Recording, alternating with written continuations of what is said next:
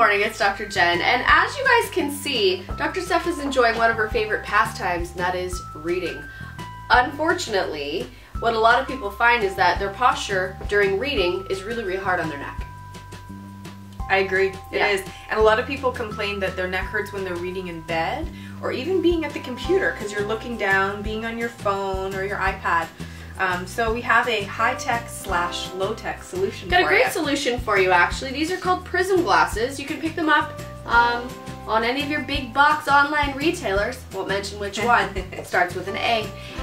But this allows you to actually keep your book down and your head in great posture. And even when you're laying in bed, you can actually lay your book across your chest and you can still read and not mess your neck up. So these really are fabulous. Aren't they cool? Yes. I know, I think they're pretty awesome. Had to share those with you guys today. So have a great rest of your week.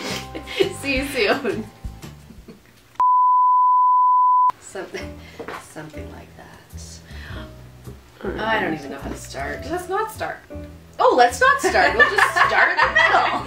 A lot of people complain that their neck hurts while they're reading in bed. So yeah. we have a solution for you. Jen, Dr. Jen, put these on.